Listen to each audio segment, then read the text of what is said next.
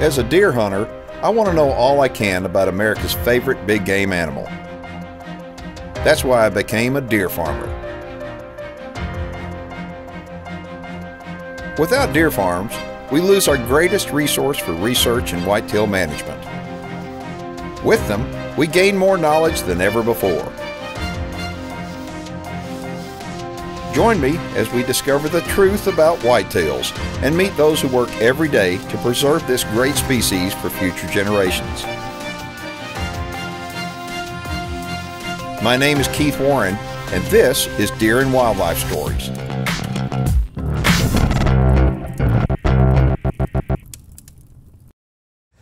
Hey everybody, welcome to the show and to the great state of Ohio, where today we're at Double H Whitetails.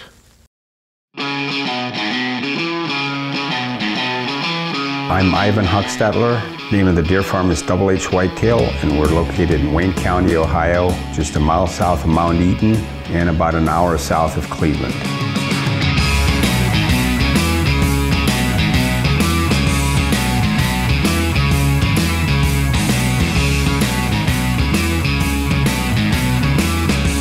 Yeah, this place is packed.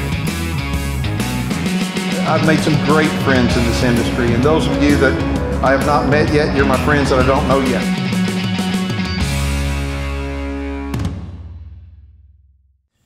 Less than 10 years ago, this land was just pasture land.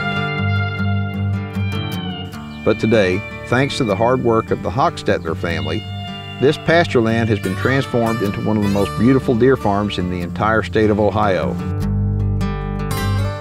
This farm is also raising some of Ohio's biggest whitetails, and it truly is a show place for others interested in the deer farming industry to stand up and notice.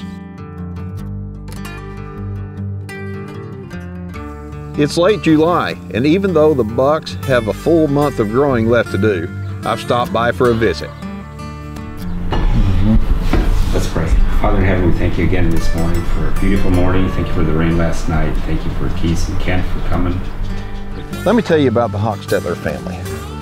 Yes, Double H Whitetails has impressive deer, but what impresses me more than their deer is the family themselves. I'm honored to call the Hochstetlers my friends, and the deer farming community is blessed to have such a great example for others to follow. Although this is a family farm, the most important person is my wife, Ruby. She's the rock behind this whole thing. Some people know her as Mama Deer. She gets calls from Wisconsin, Indiana, even some from Canada calling her, hey, what do you do if I have a deer with this sickness? And without Ruby, there wouldn't be no deer farm. I'm Ruby Hochstetler, and this is our little ranch, I guess. And I actually grew up just a little bit up the road here. My dad graciously gave us the land where we have our farm on.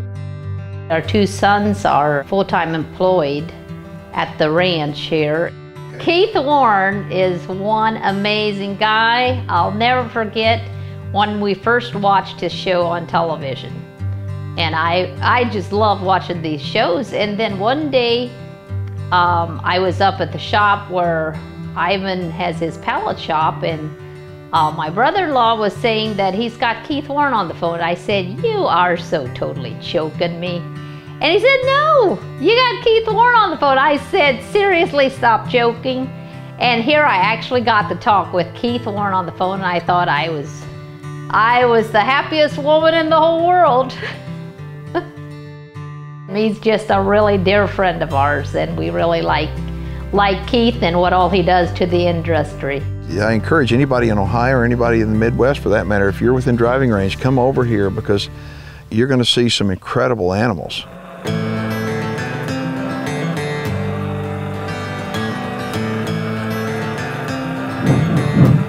When the show returns, they have grown these deer in less than 10 years. They've taken their deer farm from being just a young deer farm, and now really just coming on to be one of the most respected deer farms in Ohio and the country for that matter. Folks, they're unbelievable, and you're fixing to see on today's program what good pedigrees and the right breeding will do for a deer farm. I'm Ruby Hochstetler, and you're watching Deer and Wildlife Stories with Keith Warren.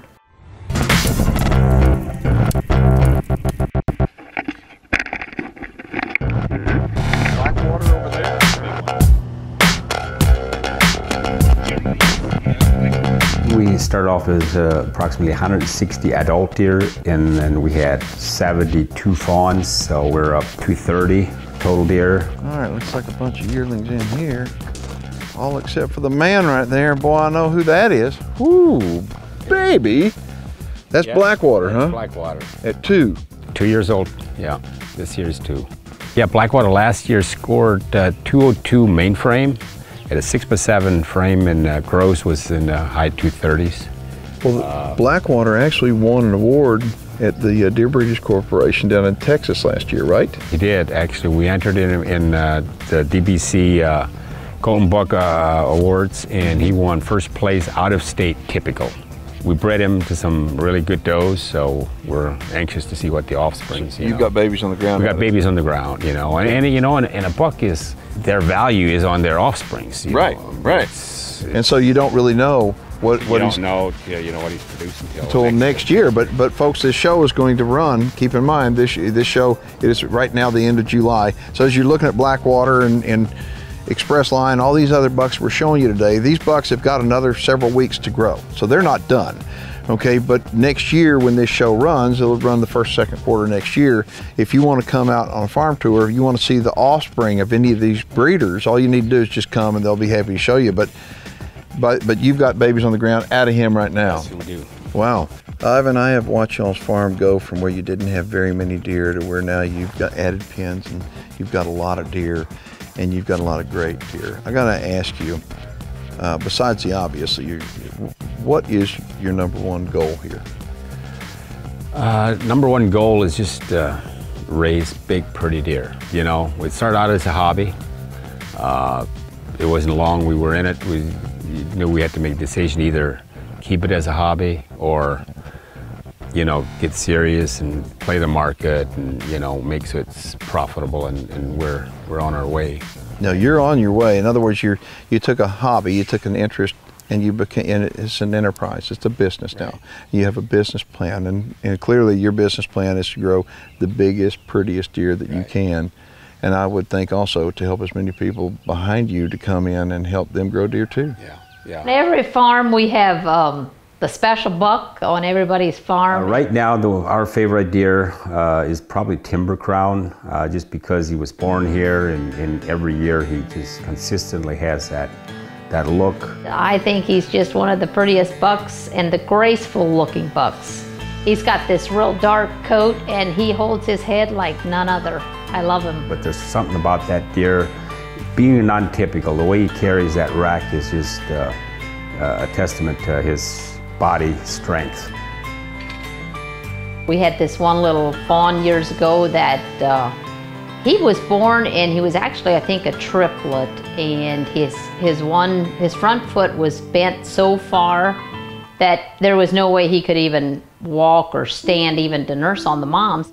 Well, when he was little, we got some great footage of him, and I can remember looking at him, and he looked just terrible. I mean, it was like, you know, I remember seeing at the time that if that deer was born out in the wild, he would never, ever live. Oh no, Ruby, she did a wonderful job. You know, she had him on her lap every feeding, just stretch and stretch. We got it stretched enough that we could put a little splint on, and it's been years now, and he's got a rack just about as big as some of our biggest bucks we got out there.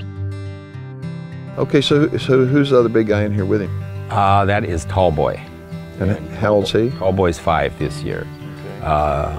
He is out of the same sire as Bentley, which is Triple Crown. Triple Crown was our first breeder that we had here. And these other guys were yearlings, huh? Yearlings, yeah. I mean, those are nice yearlings, but even though they may not be the biggest yearlings, they could be the biggest 2-year-old on the farm next year. Yeah. You've got some outstanding deer, say, on your low end. I'd like to know, and I'm sure viewers would like to know, entry-level price. If somebody wanted to buy your lower end deer that are great pedigreed, but in your farm, they're your lower end deer, how much, say, would be a bred doe? How much would it cost? Usually, $2,000 is the lowest end. That's bred? And it's bred, and it depends on, you know, hey, if multiple deer, how many deer, you know, we cut you a deal, but $2,000 is kind of the lowest. Folks, that is phenomenal. What you need to realize is that if you can produce a big, giant deer in the deer industry, They're worth, I mean, some guys are getting $1 million for these big deer. They're worth $1 million if you can produce a big giant. For $2,000, somebody buys a bred doe, okay, off your farm. Would it come with a DNA profile? Oh yeah, all our deer are DNA. So everyone is in the registry. And folks, if you're gonna buy a deer, I would recommend, if you're gonna get in the deer business, please do yourself a favor and deal with deer that are in the North American Deer Registry. It is the North American Deer Registry that keeps honest people honest, is what I say. Okay, you wanna know what you're buying, and every one of the deer on this deer farm and the deer farms that we go to that we feature on Deer and Wildlife Stories, every one of the deer are in the North American Deer Registry. And the reason why, because it assures you, the buyer, that you're getting what you're supposed to be getting. Now that Ivan and his family have been deer farming for 7 years, I asked him what were some of the important things that he learned. I didn't realize that the industry is so helpful to, you know, to share their experiences. And there's always something to tend to here. A week ago, we had a buck that had pneumonia, and we knocked him down and treated him real well.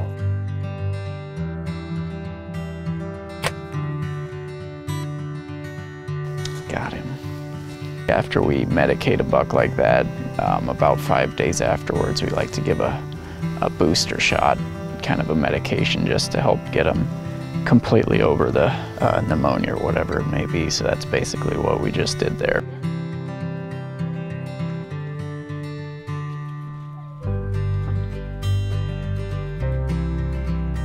We have a number of doe fawns on the bottle. And the reason why we pull them, the bottle feed, one is you can, the first couple months is the most important for a deer, any deer, is to keep them healthy, because they're building their immune system up. And so if you're bottle feeding and you got hands-on, if there's something wrong with them, you can pick it up right away. Growing big trophy deer, whether it's on a deer farm like this or whether it's out in the pasture, requires 3 things in order for it to happen. Just like a stool would require 3 legs to stand up. Well, growing big trophy deer has 3 things in order to stand up. Okay, and that is age, nutrition, and genetics. Well, age is something that is determined basically because, well, if you pull the trigger or not, you've got to let the animals get old. So the 2 things that we focus on are genetics and nutrition. So I asked Ivan, what are his thoughts as far as genetics and nutrition go? Nutrition is very important. It's probably, genetics is probably the most important to us, and then your nutrition is second. We mix our feed every day, so they got fresh feed daily. Up and was talking to a friend of mine, and he said to try record rack, and so we did, and we've been on it ever since, and we're real happy with it. And we don't take that, no shortcuts in our nutrition. We feed the best that we can get our hands on. Shock Effect is it's an all-natural nutritional supplement. The way we mix it in is a tumbler that we put our textured feed in, and then we just take 2 scoops per buck or per head of deer. You know, it's showing up in the pens, nice antlers. We have less broken tines. The antlers are harder. Here's a question for you. What percentage do you think that the doe plays in making a great big trophy buck? I mean, in the grand scheme of things, what percentage? Well, I asked Ivan, and here's what he had to say. Really, the doe is, in our way of thinking, is the doe is 70%, maybe higher. You know, the reason of raising nice deer. So you have to start with a good, solid doe in order to raise the kind of bucks that you want. Every week on the program, you hear us talking about how important pedigrees are to deer farmers. And that's the reason why we rely on the information that we get from the North American Deer Registry. Most deer farmers really rely on the North American Deer Registry as kind of the Bible, if you will, about how to base the value of animals. So I asked Ivan if he had an opportunity to buy the biggest deer on earth and it didn't have a pedigree, would he? All our deer are DNA registered with North American Deer Registry, and we don't buy a deer or even look at buying a deer that is not registered. When the show returns, Today's a big day here at H Whitetail. It's our 3rd annual open house. Yeah, this place is packed. Whitetail Deer Farmers of Ohio really appreciates Ivan Hostetler putting this event on for us.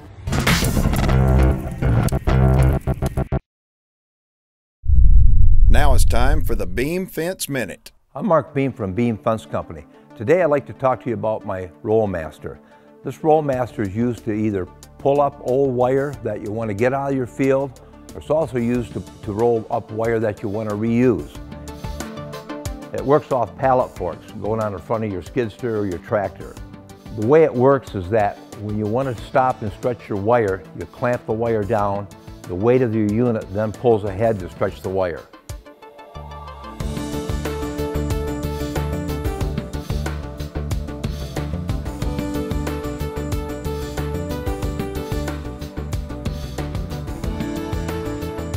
Faster and safer way to put up wire. If you want more information about our products, you can contact us at beamfencecompany.com. Today's a big day here at H Whitetail. It's our 3rd annual open house.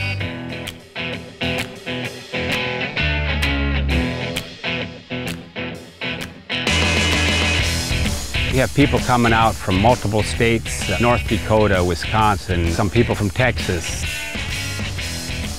The reason we do it is we like to give back to the industry. It's the day before the Ohio Trophy and Breeders' Auction. There's going to be a lot of non-deer farmers here just to get them exposed to deer farming and what we do. And it's just going to be a lot of people. Last year we had approximately 400. This year we're prepared for 700. We're giving away some awesome door prizes, and we tapped a lot of our friends in the industry on the shoulder asking for donations just for door prizes. Market value on this stuff that has been donated by fellow deer farmers, it's north of $30,000 to $35,000 worth of door prizes we're giving away. Just an appreciation. Everybody loves the industry and the most generous people on the face of the earth. Some of the things that we're going to be doing here today on our open house is farm tours. Then of course we got free food. We're going to have a hog roast, some good old Johnny Cash music by John Schmidt. I'm Kurt Waldvogel. I've been deer farming nearly 30 years, and I've been deer farming in Ohio since 2006. Today we're at Ivan Hostetler's open house. He puts this on annually. Whitetail Deer Farmers of Ohio is a compilation of deer farmers that raise whitetail deer in the state of Ohio. Our main focus is fair regulation. We're very active legislatively and with the regulators in the state of Ohio and the USDA level. We just try to make sure that our rights are not infringed upon and we have fair regulation. Deer farming is very important to the rural agriculture here in Ohio, as it creates lots of jobs, you know, in the local feed mills, veterinary clinics, supports your local supermarkets. I'm Dr. Shane Donnelly. I'm one of the owners of the Sugar Creek Veterinary Clinic in Sugar Creek, Ohio. Deer farming is big business in Ohio. It's vital to the local economy, brings tons of jobs here. It's vitally important to our clinic as a small business. The deer on deer farms are very healthy animals. We make sure of that. All right, we're all huddled up underneath this tent like a bunch of wet rats. I mean, it is flat pouring down rain. And although this is a private event at H Whitetails, tomorrow and the next day, the Whitetail Deer Farmers of Ohio are going to have their annual sale. And so this precedes the annual sale, kind of gets everybody excited. And Ivan has a chance to show off the deer on his place, and everybody right now is trying to keep from getting too wet.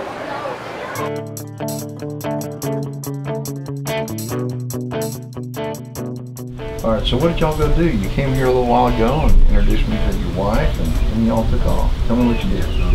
Then we jumped in the cart. I'm in the market of looking for a breeder buck, and he rolled up the Rockstar treatment and gave me the Rockstar tour, and I went and saw 2 or 3 pins of some of the biggest bucks I've ever seen today. They're unbelievable. Unbelievable. And you wound up buying one? Wound up buying one. Yeah, bought a real nice yearling. So you got a good one. If it came from here, you got a good one. It's the biggest one in the pen. So good deal. Yeah, I'm really excited.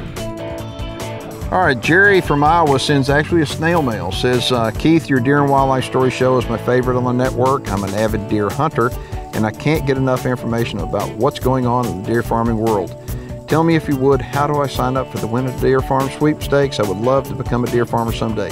Jerry, it's easy to do. Go to winadeerfarm.com. And folks, if you're not aware of what's going on, thanks to Record Back Deer Feeds, we're setting somebody up as a deer farmer. Go to winadeerfarm.com and register today.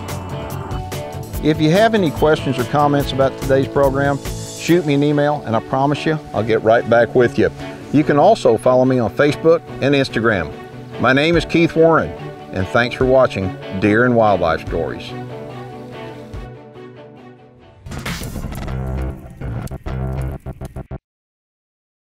Closed captioning is brought to you by 7 Seas Whitetails.